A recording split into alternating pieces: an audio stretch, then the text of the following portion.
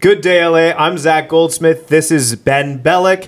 Thank you for joining us for another episode of To Live and Buy in Los Angeles. Today, we have an icon in the world of residential real estate. He's the founder and CEO of the agency. He sold the Playboy Mansion and everything else in between. Ladies and gentlemen, it is an honor to welcome to the show our friend, our brother, and our boss, the iconic Mauricio Umansky. Well, what an introduction, man. I love it. What a pleasure to be here with you two. Thank you. All right, let's dive right in. Mo, why did you agree to do Dancing with the Stars? That's a great question. I mean, you know, the truth is I was on a yacht with my family. We were vacationing. And, must be nice. In Europe. And, as one does. As one does. We were in Italy. We were in the south of Italy. And Kyle actually got the email asking her if she wanted to be on Dancing with the Stars. And she's like, "Oh, I got asked for, you know, if I want to be on Dancing with the Stars." And I said, "Well, you should do it this time," because she had been asked previously. And she said, "No, it's not for me," and what have you. And I said, "Well, if I were asked, I would do it 100%. So she rejected, and 2 days later, all of a sudden, I got the email. And so I got the email. I kind of had no choice because I had already said that, you know, if I were asked, I would do it 100%. But it also came just, you know, it came at a good time for me. I called up Rainey, the president of our company, of the agency, and I said to her, "Hey, I got this email. I got an opportunity to do Dancing with the Stars. You know, where are you at with the company? Can you handle it? You know, do I have the time to go do that?" And she said yes. So she gave me the support, which was awesome. You know, it was a good time for me to just go do it from that perspective. And, you know, looking back in hindsight, you know, with everything that I've been going through in my life, you know, at home and, you know, with Kyle and our separation and all of that stuff, you know, it's like God sent me the ability to dance my way through, you know, through a difficult time versus having to deal with it. So it was kind of really, really nice. Wow, that's what I was going to ask you. I mean, you're going through a very public separation with arguably the world's most famous reality star, your wife of 27 years, the mother of your children. How do you navigate such intense public interest in your private life? Yeah, it's really hard. I mean, to be honest with you, it's a little bit too much, and it's actually been very difficult. I mean, the amount of stories that are being written right now in the media, and they're doing so much speculation and so much bullshit. There's so many lies and so many different stories being told out there that are just so wrong and so incorrect. And, you know, they take a photo and they just make, you know, gazillion assumptions. Or Kyle will do an interview. She did an interview with Us Magazine, and then I saw like 10 different articles come up with their own assumptions about what she did, right? Or I'm walking, you know, in the street, you know, with you know, a woman, that doesn't mean I'm dating her, right? And all of a sudden, you know, the whole world, you know, is like talking about, you know, all of these things. And it's a catch-22 for me, because it's one of those things where it's like, well, do I defend it? Do I go out there and I start talking about the truth, or do I just let things happen? If I start defending it, more stories get told, more media, more bullshit, more speculation. So it's one of those things that you just kind of have to just allow to happen. It sucks. It's really, really difficult. I'm not going to lie. And it's just it's a tough, you know, time for me on that regards, and the media just sucks, man. I mean, the speculation is just out of control, and the amount of incorrect information that's being written, I can't imagine, just out of control. Well, you and I talk a lot about how, you know, you can handle it, Kyle can handle it, but you're always concerned for your kids. Well, you know, the good news is that with the kids right now, they're, you know, we're talking so much and we're so open. I don't think any of them are reading any of it. So it's really more about just people, you know, talking to them about, you know, stuff. And I think there's so much speculation right now that I think that a lot of people aren't believing a lot of the stuff that they're reading anyway, just because it's so much out there. Yeah, I mean, at the end of the day, you know, Kyle and I right now are going through this tough time, and we're going through it very amicably, which is really nice. I mean, we had, you know, great marriage, great success. We're friends first, and that will never change. And you know, if we can be a role models in the way that you know, are a married couple, and then we can also be role models in the way that you separate and go through that part of your life. You know, that can also happen. Like, yeah. You know, a lot of the media is talking about, you know, how can they still be friends? How can, why aren't they just, filing for divorce? Why isn't he, why are they like, not, well, you know what? Fuck off. Like, they don't need to, like, you can go through things in an amicable fashion. That does exist. You don't have to fight. And I think at the end of the day that's super important. You don't have to fight. You can do things on your own. You can do things the way you want to do it, and hopefully we'll be good role models in this separation. And they say like there's no such thing as bad publicity. Do you disagree with that now? Well, first of all, I don't know if it's bad publicity or good publicity or whatever. I mean, publicity is publicity, right? I don't think it's bad in terms of reputational bad. So from that perspective, I haven't had any of those issues. It's just annoying. And it's just a lot. And, particularly when you're going through something that's so difficult and you're having to read stuff that is wrong and every single day and speculation. And it's just a lot. It's just hard to live your life like that. That's really the bottom line. I don't think it has anything to do with, whether it's good or bad publicity. It's just a lot. It's just a hard way to live your life. So like you just came out of this like settlement that was like 4 years, this crazy case on Sweetwater, Malibu. Yeah. And like understanding that the attorney meetings and all that stuff is so annoying and overwhelming and stressful. And it was 4 years. It's not like, it was a few months. How do you compartmentalize that daily pressure into being a catalyst of so much positivity in and outside this company? Yeah, I think that, that's just something that has to do with mindset. And you have to, in order to be a leader, in order to be a CEO of a company, in order to be a leader of anything, you have to be able to take and handle multiple things at one time. Like that's just one of the character traits that a leader has to have. You have to be able to compartmentalize the good. You have to be able to compartmentalize the bad. You have to be able to deal with it. You have to learn how to deal with it. The pressures, the stress, all of those different type of things. And you just kind of learn it. It's a mindset. It's a meditating thing. And you got to just put them into different pockets into your brain in order to concentrate on the good, because at the end of the day, I do have to concentrate, on some of the shit and some of the bad and deal with it. You can't just ignore it. I actually do have to deal with it. I have to bring it from the back of my brain to the front of my brain so that I'm dealing with it at that moment. But once I'm done dealing with that phone call or whatever, I got to be able to compartmentalize it back to a place where it just doesn't exist in my brain, and I can start talking about innovation, creation, growth, all of the stuff that's more fun, that is productive stuff. Because if you just get stuck thinking about the stuff that's holding you back, you never go forward, and you always have. I mean, if you look at it the last 4 years while I was dealing with this lawsuit, we grew probably from 20 offices to 100 offices, right? We continued to push forward. We continued to gain market share. We became a global company. We did a lot of different things. I made different investments in my life. So I moved forward, with a bunch of innovation, a bunch of creativity. If I would have just ended up staying, stuck in a hole, we would not have done anything. And so you just have to be able to compartmentalize things. So you have times, though, you are human, right? You have times where being sued for $40 million over 4 years takes its toll. You have times where you come home and you scream and you drop to your knees and you have, you cry over spilled milk, I imagine, and you just get up a lot faster than others.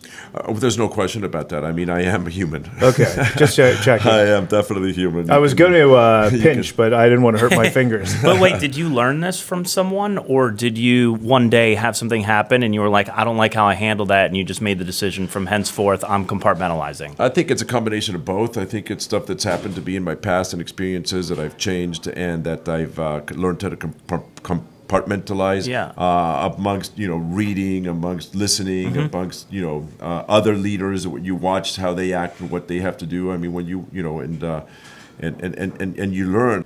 You're so skinny right now. Are you on Ozempic? Yes or no? I am not even close to being on Ozempic, my friend. By the way, should I put on a sweater? Skinny. Should I put on a sweater? I've been subtly flexing the entire time. I'm like, shit, I should have wore a jacket. Oh my god! I'll tell you, it all started with Dancing with the Stars.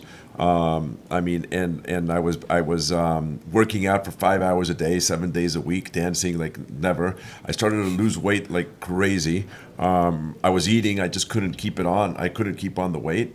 And then I realized that I felt so good that I just decided to just keep that going. And now I watch what I eat. I'm continuing to work out. I'm working on mobility. My body feels super young. It feels great right now. and you just get this, and I was thinking about my New Year's resolutions, right, in terms of like what I want to do in my life, and to me it's all about balance, right, and so it's not so much that it's so important to be super fit. Like, yes, I want to be fit, I want to be healthy, I want to have mobility, I want to have all of those things, but I want to have balance, I want to have fun, I want to drink, I want to eat, right? So it's like, it can't just be all like one thing, right? So one of the big things that I want to have balance in my life. I want to have live-work balance. I want to have life-work balance. I climbed a 12,000-foot mountain. I do it every year and that's kind of how I seal my New Year's resolutions. I've been doing it now, I think, for 6 years or 7 years in a row. And I come up, I write my resolutions, and that's, and then I, on the climb, I think about them, I talk about them, I go through the whole thing, and et cetera, and then I get to the top, and then I'll do like a small little meditation, and I'll do a little prayer, I'll talk about my resolutions, and then I always say that as I ski down this bowl, it's I'm sealing them, right? And then I go into the new year, and then that's how I remember them, because I make such an effort to get up to this, to the top of this mountain. And so that's the way I do it.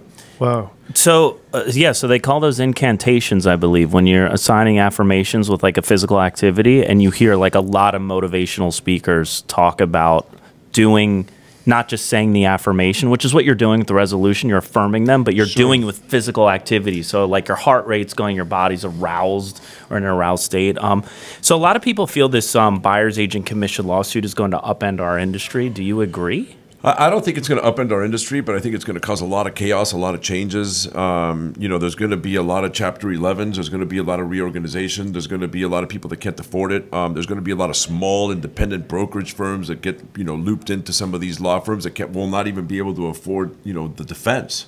And so I think we really have to look at that. I think that some of the defense that it's just not being looked at properly. I think that the attorneys need to look at how they're defending these cases, because the reality is that at the end of the day, doesn't our contract say that all commissions are negotiable?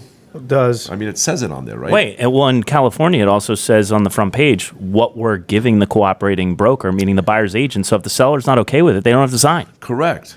It's also a lot to do with the National Association of Realtors, which has been under a lot of scrutiny recently. And there was a New York Times article that came out recently where you were quoted saying that you wanted to take them on. I am ready. As if you don't have enough on your plate. So I'm already doing it. I'm in the middle of it. We're talking about it. I'm actually whoa. Yeah, we are having that discussion now, and we're looking at the potential of starting a new association of realtors. We're looking. By the way, same acronym: New Association of Realtors. Well, still I actually have What's a different one? I actually have a different name for it, but I'm just not sure I can. Well, say it yet. Area. You know what an area is?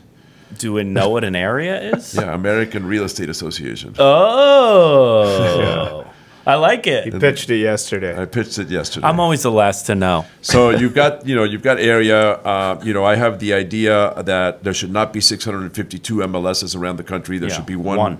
National listing service. I believe that the Association of Realtors that advocates for us should be advocating for us, for all of us, not only on a federal level but on a local level. I've just seen so many mistakes. I don't feel that our National Association of Realtors is advocating for us at all. We're in Los Angeles. Look at what's happened here. Like, did you see them? Lobby against ULA? Did you see any advertisings against ULA? No, Did ridiculous. you see anything against that? Like, they didn't even, there wasn't even like a mention anywhere of, hey, real estate agents, like, go out, here's some information to go, to go talk to your voters so that, this doesn't happen, or here's what the potential of is. There's zero advocacy on that. Zero on the wildlife ordinance, right?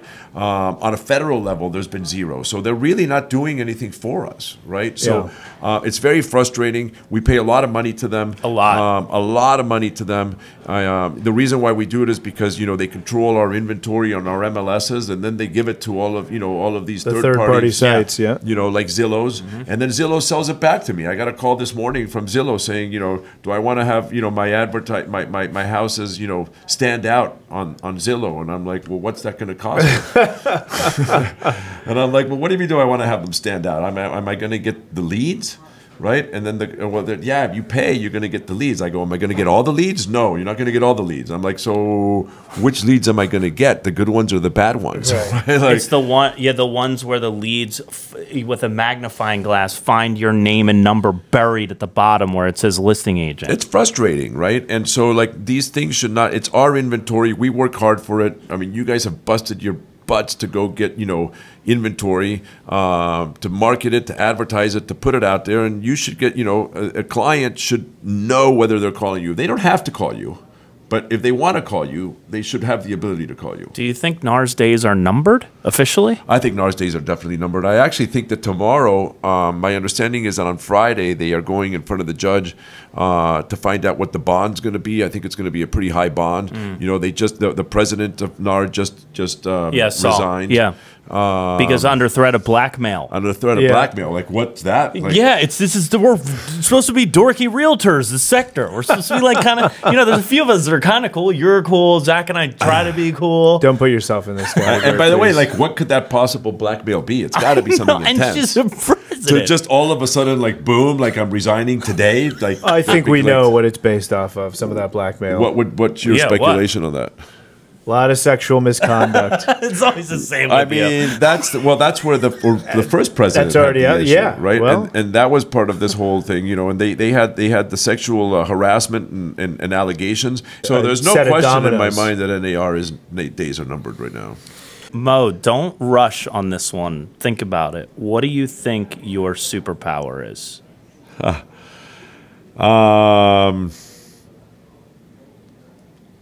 I don't know. I think that my superpower is the ability to turn everything into a positive. Yeah, he's taken that from my last forum speech because I did say that. Okay, your superpower came from Zach. All of our guests have. How about, what do you think? What's the best entrepreneurial advice you've ever received? I don't know if it's the best I've ever received, but something that comes to mind right now is I remember when I was starting the agency and I went and I spoke with Alec Gores about it, and he said to me, hey, you're starting a company, hire the best people you can. Don't be afraid of paying them. Don't be cheap. Hire strong. Hire great people. Surround yourself, around great people that have different opinions. Don't look for the same person. Like, look for people that can actually give you opinions. You're going to make the decision at the end of the day, but you need to be able to bring in different perspectives. Yeah. That's crazy. Jay Shetty asked Michael Rubin that last week, and that's his exact answer. Oh, really? Yeah. That's how he's built those multi-billion-dollar companies. He's hired people for the jobs that will have the opinions to bring to the table, and then you as the president, make your decision whether to hit the red button or not. You are a guy who wears more hats than anyone I've ever seen. Is there anything in that process you wish you could do better? That's a tough question. That's a really good question. I wish I could do everything better. I mean, that's the reality. I feel like I could improve on absolutely everything every single day. There's always room for improvement. There's always room to be more efficient. There's always room to make, one more phone call. There's always room to have communicated a little bit better with, our coworkers. There's always room to have communicated a little bit better with my family, with my kids, with my wife, with all of it, right? So there's always room for improvement. I don't think I've done anything perfect. Interesting. So on that line, when you get off a big conference call, or you get out of a listing appointment, or you get out of a big business meeting, do you slap yourself afterwards and say, shit, I just remembered I should have said this or that? Or do you suck it up and say, I delivered the best I could. Next time I have another opportunity? That's a great question. I often, look, when you're talking about moments like that, there are times where you deliver 100%, right? That's a very defined moment. Like, I delivered an incredible listing presentation. It was 100%. It was an A+, sure. but that doesn't mean that that's a whole. That's one tiny little thing, okay? Like, that's not that important of a thing, right? However, I can tell you that anytime I go to a listing presentation, or I have a conference call, or I have a meeting, or I have a negotiation, anything, the first thing I do when I hang up or I finish is always analyze how I could have done it better. There's never a time where I don't look at that. And then if you reverse that, what is the prep you put in? Because you go from one meeting to the next. How are you prepared for each meeting? Yeah, we put a lot of prep for all these meetings. I mean, thank God I have, great people that are around me, like Jane, and she, gives me notes. I read. I'm prepared. When I go, I'll give you an example. When I go up on stage and at Forum, or when I'm going to go do a big motivational speech or something like that. Like, not only do I prep with the knowledge of the stuff that I want to deliver on, but I'm also prepping from a mindset perspective, right? So I'm meditating, and I'm starting to do my affirmations of how I want to deliver something. Who do I want to touch? How many people in the audience am I trying to touch? What am I trying to deliver to those people? And so all of that prep is not only in terms of like the actual knowledge of the information that you're trying to deliver, but also it's prepping the mind to be able to deliver on something. I do that too. I try and think to myself, a few minutes beforehand, what do I want to get from this? What do I want to give? What's my objective here? And it kind of like sets your goal before each meeting. So it sounds like you guys are both saying you set clear intentions. Even if you feel spread thin, that last moment, you set an intention, a focus. You have to.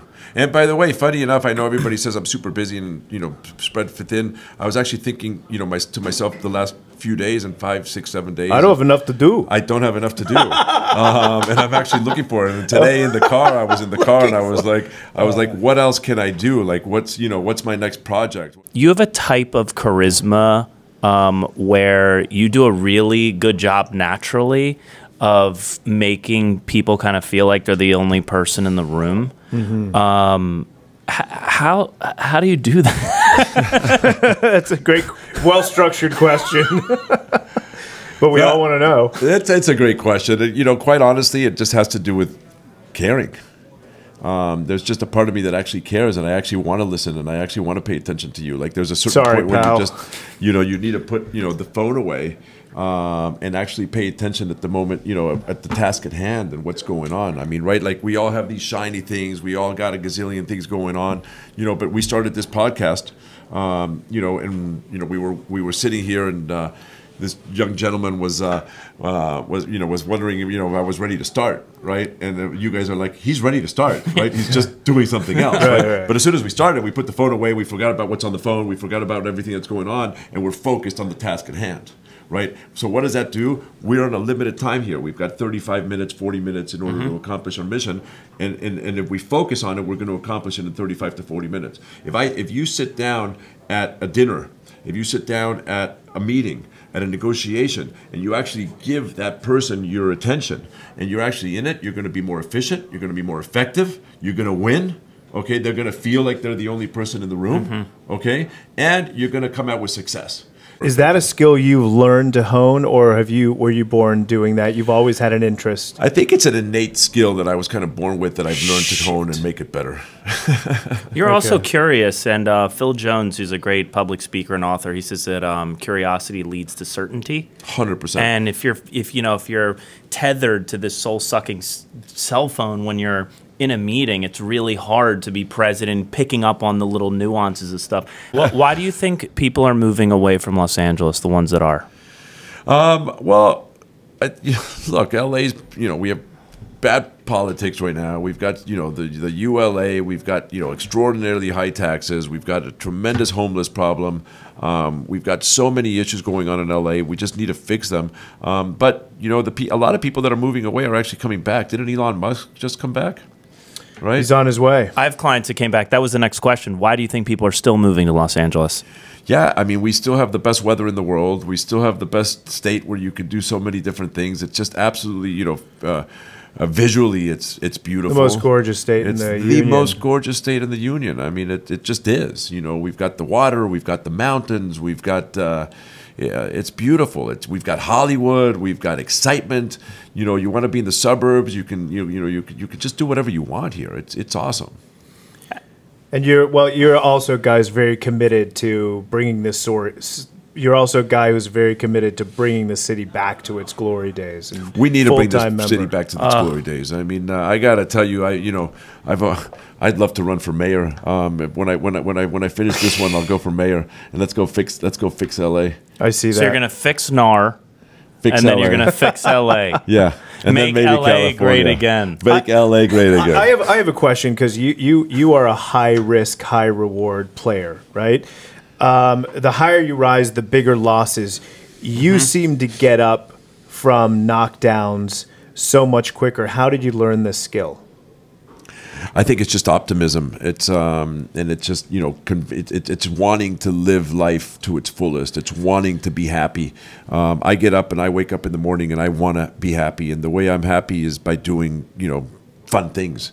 And fun things for me are innovating, changing, being a leader, like helping, like disrupting, like that's fun stuff for me, right? I'm not gonna, fun stuff for me is to go, play golf all day long, right? But I'm not gonna be Tiger Woods. Like I wasn't born to be Tiger Woods, so it doesn't do me any good to play golf all day long because I'm not going to accomplish Tiger Woods, accomplishments. So what can I do great? I can disrupt. I can be an entrepreneur. I can be a leader. I can be a CEO. Like these are the type of things that I can do great, and I want to make a difference in the world. And I think you started with me because I am heavily influenced by that attitude because I think you've convinced me that you can go out and do what you do and have fun doing it, enjoy it. And when I do that, I notice my clients do it too, and everyone around me does. It's an infectious contagious energy that you have, and I think that's your superpower. I think you have this magnetic, infectious energy that makes everyone happier and more productive around you. I love you, man. Thank Wow, you. I feel like Zach was just taking us out. Zach, were you just wrapping us up? No, I got 20 more questions. Okay, Let's go back to your childhood when you were 6. But we'll end it right now. I think for me personally, being around you is like riding through life on a great glass elevator through space and time. It's like a remarkable intergalactic joyride. I've never experienced anything like it, and I think that's the culture of your brand and your company. It's such a gift that you have, and I appreciate you sharing it with us. Well, I appreciate finally being allowed to be on your show and your podcast. It's exciting. You guys have done a great job. I love it, and I'm glad that I'm now a part of it, and that we get to share that as well as sharing in the company and the brokerage, and obviously sharing in being on television on Buying Beverly Hills, which has been a lot of fun. It's been amazing. Mauricio, we're going to let you get out of here. We know you're a busy guy. Thank you so much for your time, your mentorship, your friendship, your jokes, which oftentimes you laugh the hardest at. Guys, if you're looking for him and you can't find him, his Instagram is Umansky18. That's right, Umansky. Umansky18. Yeah, I like calling him Umansky. I'm at Ben Bellac, seated next to my best guy at Zach Goldsmith 24. This is To Live and Buy in Los Angeles. Well, I just want to thank you for joining from near and from all around the world. I got it in. We're excited for Mo. Thank you for joining us To Live and Buy in Los Angeles, where we bring you leaders and thought provokers dedicated to bringing back the glory of one of the greatest cities on earth. Super bien. Laters, fam. See ya. Bye-bye.